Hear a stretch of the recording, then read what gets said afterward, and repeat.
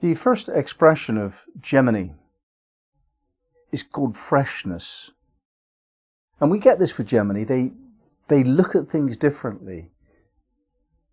They're interested in everything that's going on, and their opinions embrace all of the information and the experiences that they've had.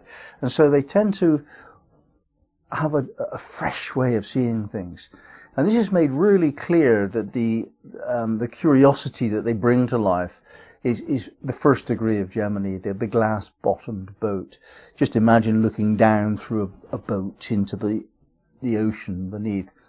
And you're going to see lots of things that most people never see. And Gemini has that attitude of mind to just look for what has not been seen before. They like to be fresh and interesting. And in the second degree, you move towards this sense that they get, the Santa Claus image of there being abundance in life. A lot of people see the earth as a place of scarcity, and the whole thing is that there's not enough. Whereas if you look, there is enough. There really is. There's plenty. There's an abundance. And this is the Santa Claus message, isn't it? Where we're taught to believe in generosity and kindness and abundance at least once a year with Santa Claus. And the curiosity brought to bear in Gemini 1 brings about this knowledge that there is abundance. It's not just for us. It's universal. There's universal abundance on Earth. We're conditioning ourselves not to see that, some of us, but some of us do see that. We see that there's everything. There's anyone you'd want to meet, anything you'd like to learn, anything you'd like to do, anywhere you'd like to go. It's there. The only reason why we don't take it is for want of this fresh attitude to life that Gemini brings. Now, seeing the abundance that there is in life, we see that there's all manner of ways of doing things. And a lot of people think that certain ways are right and certain ways are wrong. And Gemini doesn't really do that. It doesn't distinguish between right and wrong. It tries to understand the nature of things, the facts of the matter, how it all works, how it all hangs together.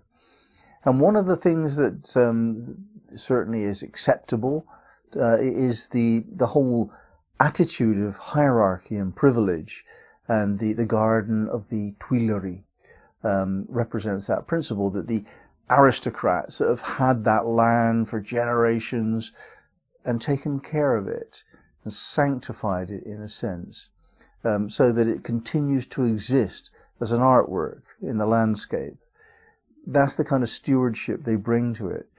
Now, Gemini would see the positive in that, rather than other people that might see that privilege leads to distortion of the use of power.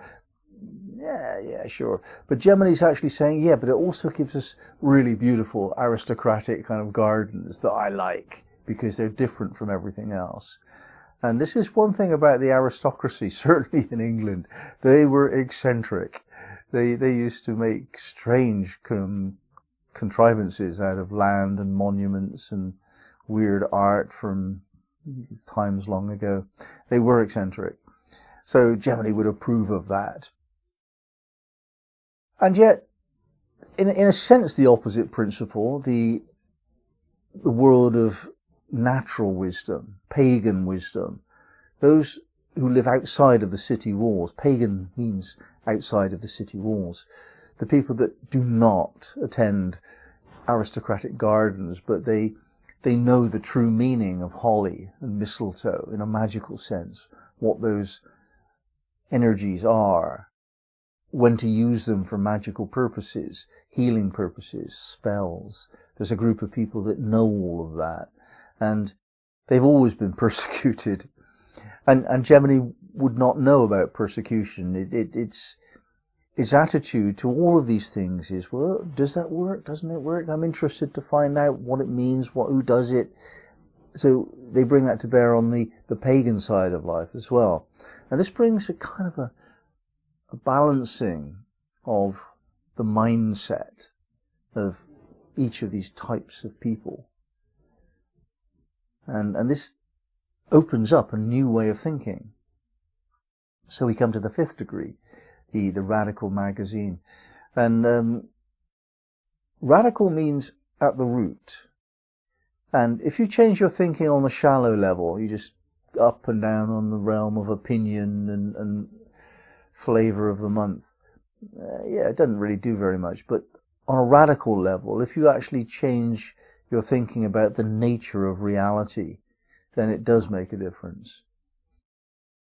Now, freshness is not to be sneezed at. If we want to eat perfect fruit, we'll want it fresh. If we want a new experience, we want to know that it's not a copy of another one, or a borrowed version, or a secondary interpretation. We want a new idea. We like fresh. A new dawn is fresh. We feel freshness to be the exaltation of the life force. So this is a non-trivial contribution to the wisdom of the world, to bring freshness. And we start with a fresh mind. We look at things differently. The perception that we bring to a situation is what creates the reality of that situation. So this fresh mind that Gemini brings is the vitalizing factor for continually updating our perceptions about the nature of reality, which itself changes moment by moment.